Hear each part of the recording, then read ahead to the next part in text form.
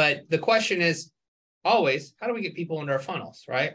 That's building the funnel is kind of the easy part. It's getting the attention and getting them into it. That's the difficult part. And so I've really been thinking about it and kind of seeking out best practice. And, I know you can just run ads and spend a ton of money, but really the real question I'm trying to answer is, how do you get exposure on a small budget? That's the real answer I'm trying to get, right? Without spending $1,500, $3,000 a month on ads, and just through brute force, get hundreds of clicks into your funnel, right? That works.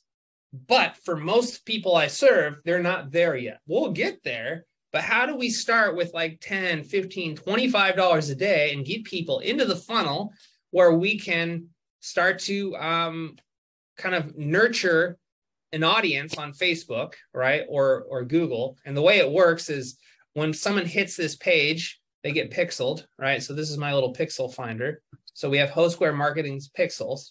So even if they don't take action right away, if we can get them onto this page, or then we can start to retarget them and then show them that ad again and again and again. So basically this ad and this funnel will follow them around the internet, right? How many times have you checked someone out and then all of a sudden you've checked out a page or something, or maybe you bought something, and then all of a sudden, like, you cannot get away from their ads, right? They're literally everywhere, right? Caleb, let me ask you, what's the objective of the campaign that you guys are running? Are you going for lead gen? Are you going for conversion? Yeah, it's conversion ad. Just get them to download. You might want to try lead gen. It might be cheaper. And then also with the pixel, I was just in a meeting, in a seminar that like hopefully by like second quarter going into 2023, Facebook is trying to get rid of the pixel. It's because of all the changes, what's going on with Apple and all that going back and forth between Android and iOS. They're trying to get rid of the pixel. So they're actually trying to go to more of an API. And it's called UTM.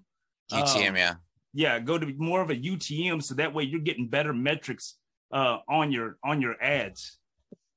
So I was actually thinking, gosh, I don't even know how to say this. The ads that you're running, Caleb, are those the ads that I wrote? Yeah. Okay. And they're not getting any clicks. No, they're getting clicks. Let me land this plane, and then maybe this will answer some questions you guys have. Okay. all right. Everyone's excited to chime in, and I appreciate that. But that's really not the purpose of this. Is not to like complain that the ad wasn't working. What I'm trying to say is, how do you get started with a low budget, right? Okay. And so I found this podcast. It's called the what is it called? Next Level Facebook Ads Podcast. And so I linked out to it here. Okay, so let me drop this in the chat too. All right. So this is a little content creation tool that I made some time ago. I call it the 10 by 10 content creation matrix. Nice. And basically the idea is you identify 10 different hooks or things that you can talk to people about, right? So this is mine. I filled out a while ago. So I have a concept called the MVM flywheel. I learned and I teach simple copywriting, a 3-point system: define, agitate, solve. I simplified Russell's perfect webinar, simple perfect webinar. I can teach how to do a VSL. Basically, you just identify 10 different topics, kind of a broad topic, and then it's broken down into 10 different elements that you can teach, right? And since the world has the attention of a medicated goldfish, a goldfish on Ritalin, then you only have a short amount of time to teach and entertain people, right? And so instead of trying to do this long form content piece, which works on YouTube, right? But it takes a lot of work to make a really good, long form YouTube video, right? So you could teach the whole thing in a long form YouTube video. You could just go over part of it for a TikTok, right? You could do 3 parts of it for an IGTV ad. So the idea is you identify the topic, right? And then you kind of break that topic down into these 10 different elements. And if you make each box its own piece of content, like a TikTok or a reel style piece of content, right? You have 100 pieces of unique content. Does that make sense? Derived from 10 topics, right? So overview, like what's the high level overview? What's the backstory? Why do you care about it? Well, what's the strategy? 1, 2, 3, 4. Here's how you can get better conversions with your funnels. 1, 2, 3, 4. Follow me for more tips, right? Tactic number 1. Here's how you can, so like you're just kind of breaking it down. Avoid this when you're building your landing page funnels. Do this when you're building your landing page funnels, right? Do that, Nice. And so let me tell you a story of a client I had. I made a landing page for him. Chuck, let me tell you about Chuck and the conversion monster. Call to action, join the Funnel Flow Mastermind. I'll teach you how to tie it all together. Right. So you can use it for organic, but the frame of reference I want you to look at it from today is Facebook ads. So if you go to this, so you're on there. So what's the word? Your homework this week is to listen to this podcast episode. And it is how I'd spend 25 per day on Facebook ads.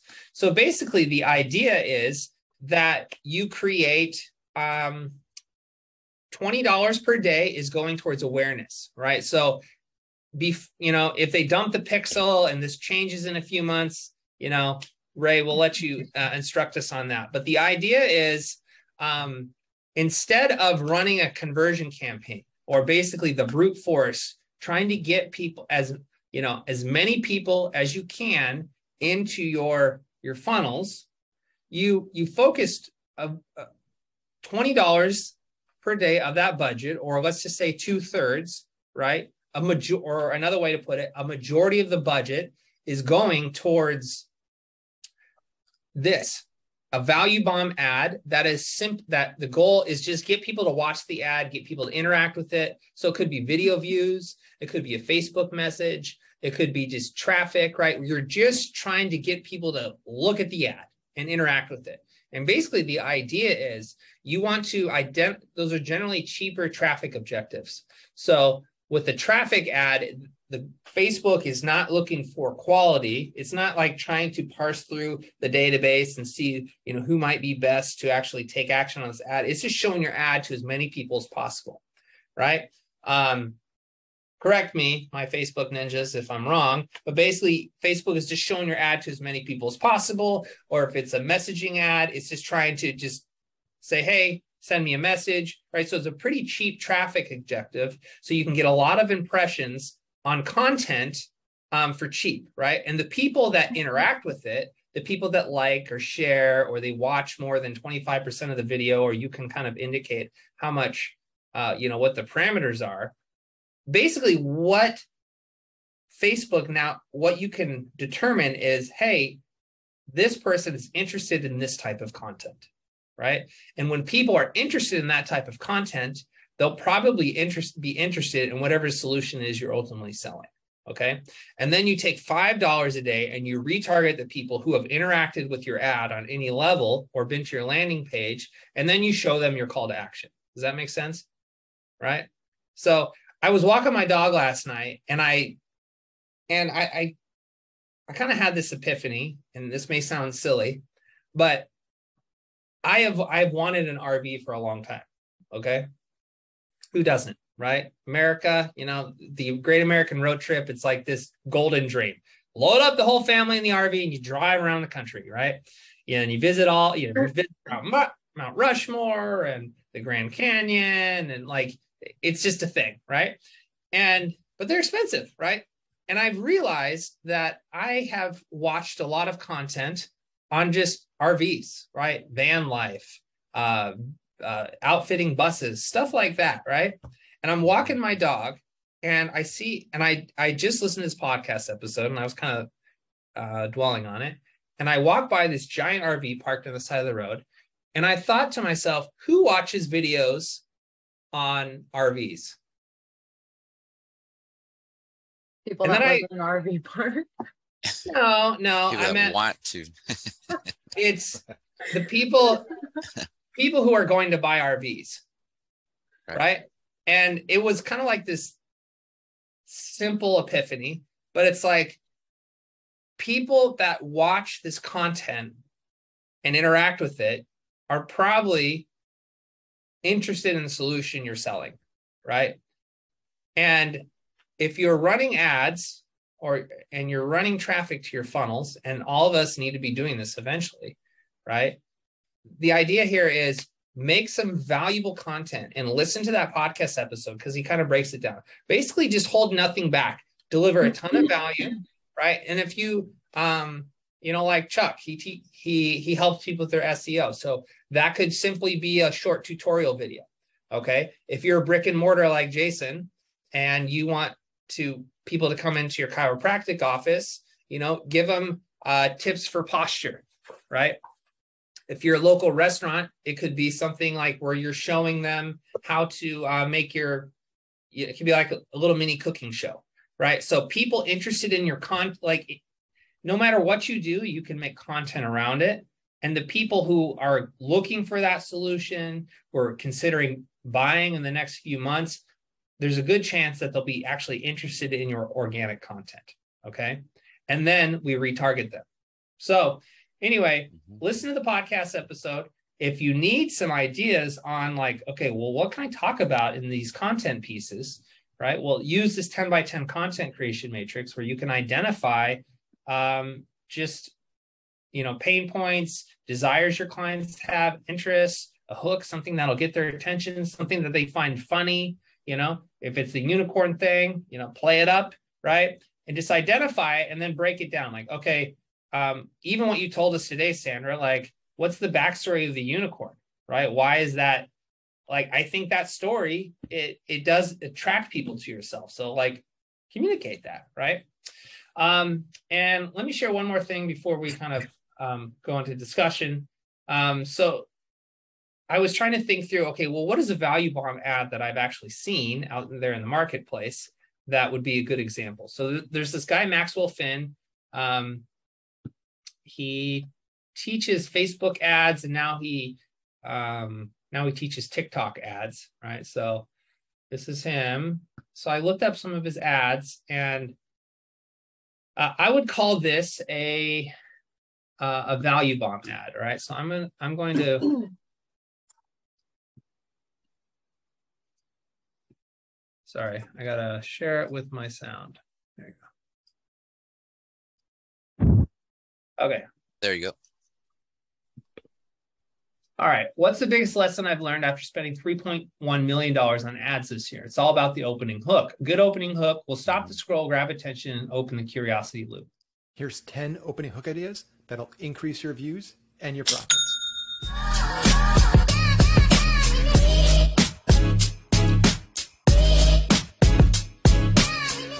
If you want 300 more hook ideas, just like those that'll increase your views and your ads profitability, click below. I'll send them to you right now. Here's 10. Okay. It's a short ad, but it's valuable, right? And you can actually pause it, there's actually useful content in there, right? So if you're writing ads and you want to do it better, you can literally use content from this ad and apply it. Now, obviously, he has more. He sells a $7 thing, and I'm sure before you know it, you're in his high ticket funnel, and people are calling you, and I'm sure it's just this slippery slide of pain where you're going to spend a lot of money, but the ad is valuable, right? So he teaches hooks in Facebook and TikTok ads, and he's taken just a chunk of that, and he's turned it into a valuable ad.